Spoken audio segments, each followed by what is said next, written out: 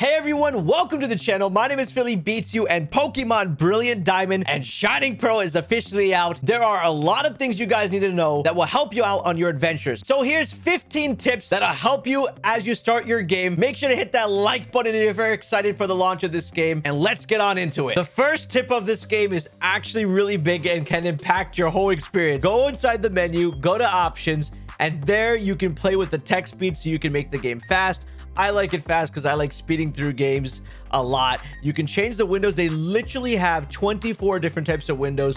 So whatever you like, you can pick. And I'm going with this, the Pokédex looking one. You have the battle effect option, which you can turn on and off. So if you want to see the bubble beams, you can see the bubble beams. And if you don't want to see the bubble beams, you don't have to. Just hit the Pokemon and be done. This is very good if you're trying to speed through the game. Next option is battle style. They have switch and set. Switch is when you KO a Pokemon and the game asks you, would you like to switch into this Pokemon because the opponent is switching into this Pokemon. And set means the game will no longer ask you, and this will make your game a lot faster. Send to boxes is the next option. You have manual and automatic. I like to leave it on automatic so the Pokemon just go into the box. I'm one of those Pokemon trainers who don't like using nicknames on my Pokemon. If you want to have that option show up after you finish a Pokemon fight, you can choose give to have that. And if you don't want that to keep showing up, just hit don't give. I'm going to go with the don't give over here. Gyroscope is basically going to be tilt controls. If you're into that, leave it on. If you don't want to, don't use it. Autosave is a very important thing to have on or off depending on your situation in the game. Most likely if you're making linear progression, you'll probably want to leave it on, so if anything happens to your game or your Switch dies, you'll have your progress saved. If you're doing specific things where you're saving before a fight, like a legendary Pokemon, or doing shiny hunting, you probably want it off so you can manually save beforehand. So keep that in mind when you're playing the game, when you have your autosave on or off. Very important to check it. Please do, so you don't mess up. If you give your Pokemon an embarrassing nickname and don't want it to show up, this is literally the option for you to show or not to show. This option over here, we have the background music. You can turn it down completely. You have the sound effects like this clicking noise that you hear with the beeps. And you have the option of putting up the Pokemon cry volume all the way up or all the way down. And that's pretty much it for the options. Now, this tip is for people who like shiny hunting. Your starters are not shiny locked. Here's the problem though. You have to save before entering the lake area where you'll be able to open up this briefcase. And when you click on the Pokemon, you will not be able to see if they are shiny or not. You will have to get the starter of your choice and then find out if it's going to be shiny. So in this case, why don't we try it out? I'm going to go ahead. I'm going to grab Piplup here, and we're going to go into a Pokemon battle, and hopefully we find out if it's shiny. There's no way. When you're in Jubilife City and complete the Poke app, Poketech first quest, you want to make sure to remember this building, as this building is very important that you need to keep coming back to every single time you get an odd number of badges, as this guy will give you a new Pokemon app every single time. So at gym 1, 3, 5, 7. And when you talk to this guy, he'll say, I'm the president of the Poketech company. I'm developing a new Poketech app, but it's not quite done yet. My guess is that it will be ready after you earn a gym badge. Another very important thing to do in Jubilife City is exit out of the west side, aka the left side, and talk to this guy right over here, and you'll be able to get an old rod, which will enable you to catch some Magikarp. So he'll tell you how to fish, give you the old rod, and once you get it, you should be able to go into your bag, see it inside of your key items. My fishing rod is in the water, just like that. Maybe we'll get something. Probably not. I did not get anything. While we're here, another very important tip is registering items to your control. So when you click on an item, you can hit register and you can pick where you want to put it. So I can put this guidebook here, and I can take my fishing rod that I just got, and I can register and put this over here. And you can do this with the other items that you'll receive in the game that are very important, like your bicycle, your Versa Seeker, your Grand Underground tools, etc. Once you beat the first badge, you're going to come back to Jubilife City and go to the TV station. Once you go inside of the station, you're going to head over to the 3rd floor. Just go up the steps or take the elevator. Okay, we're on the 3rd floor. We're going to go over and talk to this guy in the purple and yellow. Once you do that, he will give you access to the mystery gift, which should pop up on your menu. You're going to click on the mystery gift, go to get via internet, connect to the internet, and then you should be able to receive an egg, which contains a Manaphy in it. You have until February 21st to receive this. So do not miss out on this. If you're watching this and don't have the game yet, you have pretty much until that time to get this game, to get the Manaphy.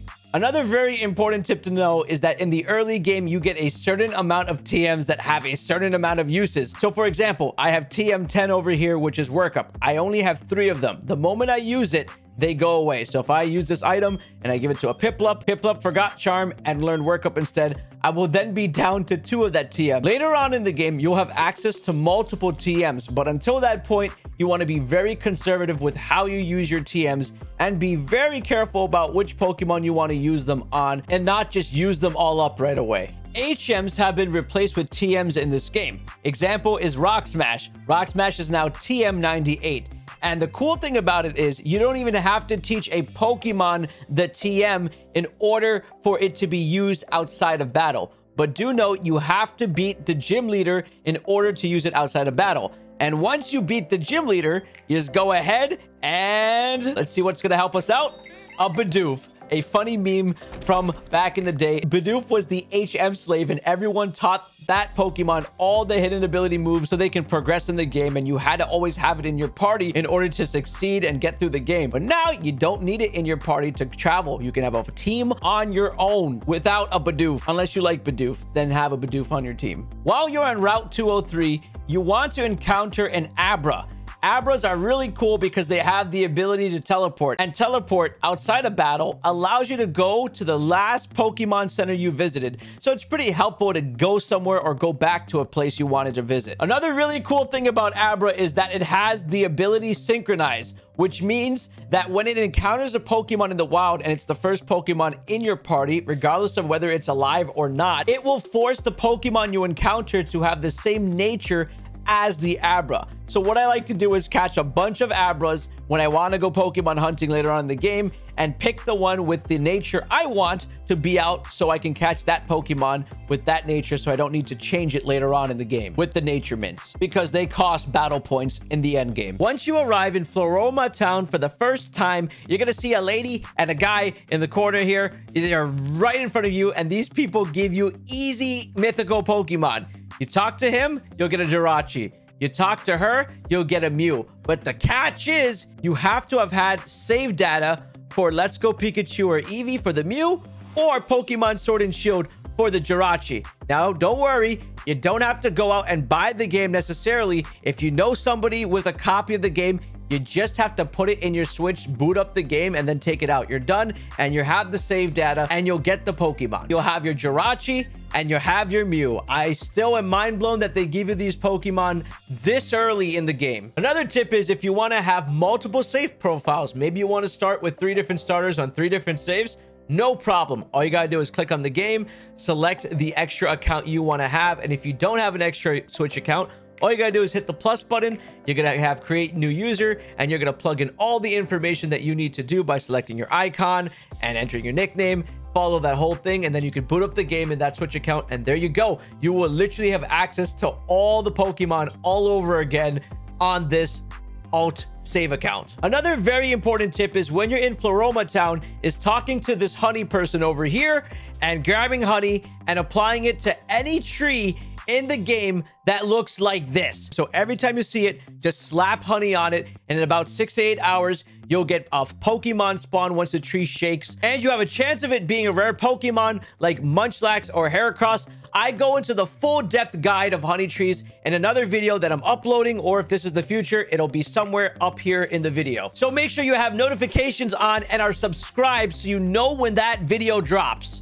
Do not date skip in this game. Do not change the time. Do not change the date, because the game will internally mess you up and reset and push you another 24 hours as a punishment. So whatever you do, do not time skip. If there are events, just wait for the events on that specific day to happen. I'm telling you this because I date skipped and everything got messed up, from the underground vendors to a Drift Bloom event to the honey trees. It was bad. In Pokemon Brilliant Diamond and Shining Pearl, there are 493 Pokemon within the game itself, but you don't have access to that national dex until you complete the regional deck. Once you see all those Pokemon, which you don't have to catch, you'll get access to the national deck, which will allow you to start catching a lot more Pokemon. So go ahead and make sure to encounter encounter a lot of trainers and go into patches of grass that you never explored, just explore the game basically, and the game will literally complete your decks for you without you even really trying hard. The final tip of this video is as you go into Eterna Forest, you'll be joined by Cheryl. Now, Cheryl is literally a free NPC that will do doubles battles with you